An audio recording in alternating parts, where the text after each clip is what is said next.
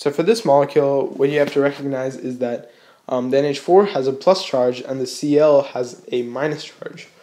So what does this do to your Lewis structure? Well, that means that you don't actually have a bond between this and this. So because you don't have a bond, that makes it easier. And so you have N and then the 4 H's bonded to it.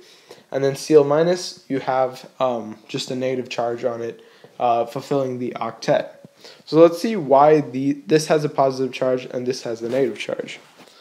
So when we calculate formal charge, for nitrogen, nitrogen is a group 5 element. That means that we'll put a 5 there and then count the bonds. So 1, 2, 3, 4.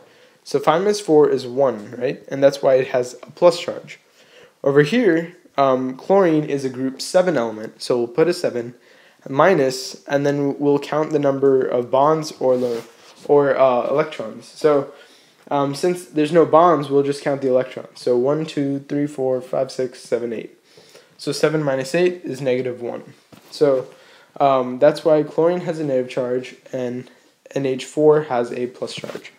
So the main thing to take away is always check to make sure if there's any ionic bonding going on, because since they're not sharing electrons, this would actually be an ionic bond because it's an attraction between the positive and negative charges.